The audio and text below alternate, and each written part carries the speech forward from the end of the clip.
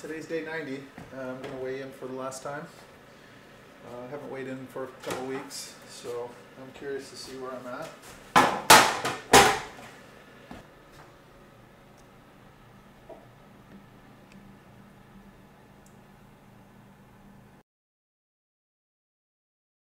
Most definitely it's going to have to be the mental side. Eating every 3 hours was a chore in the beginning, but that becomes habit, and it's more the mental side of convincing yourself that to stay on course. And for me, that was my challenge.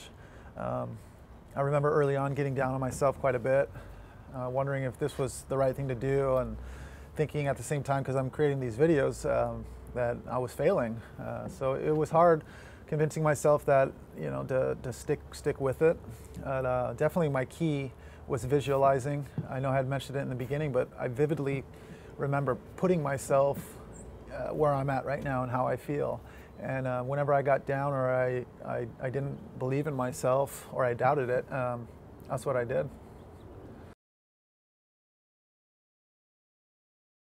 Yeah, yes, absolutely. 100%. I feel like I absolutely accomplished my goal. You guys got to remember that the 195 was just a number. That was just an attainable number. 22 pounds in 90 days. It's not out of the realm.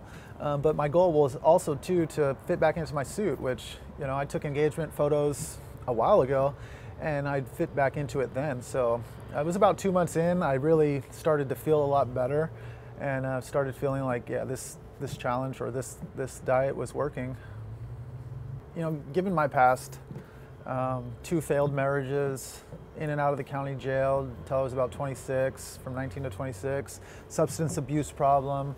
To think that after all of what I've been through, that I had something of value and I could actually do something, else besides really fuck up, was hard.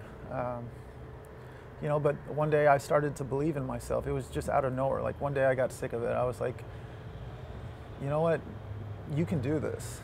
And it was after that time, I started following my intuition, started acting on all my good ideas that I had, and I made it out. And that's why, I sit here and I have people come up to me and ask me, how do you believe in other people's success, when you may not even know them? And it's because of what I went through and what I've been through, and how I made it out of that I know and I believe that anybody can do what they want to do. If they want to lose weight, then they'll lose weight. If they want to become successful in business, they'll become successful. It was all those downs and me picking myself back up that really makes me believe in everyone.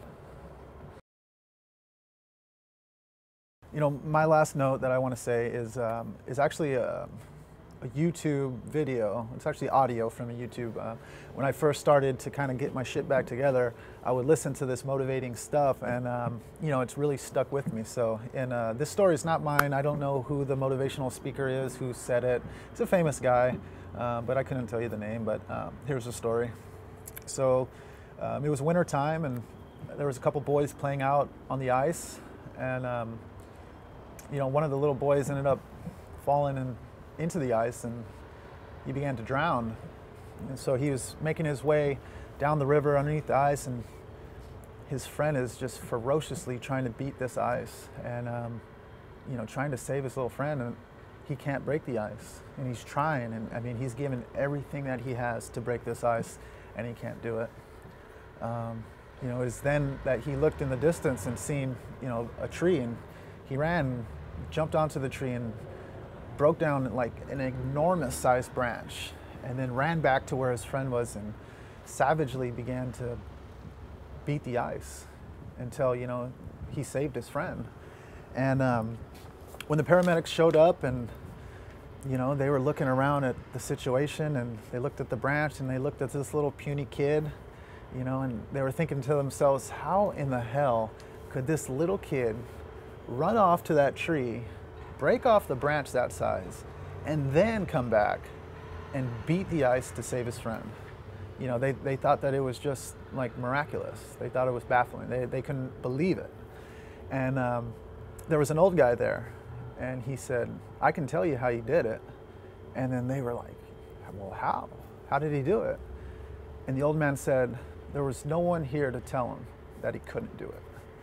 And that story stuck with me since first time I remember listening to it. And I just want to, to definitely say that not let anybody tell you that you can't do something. You can do anything you want as long as you believe.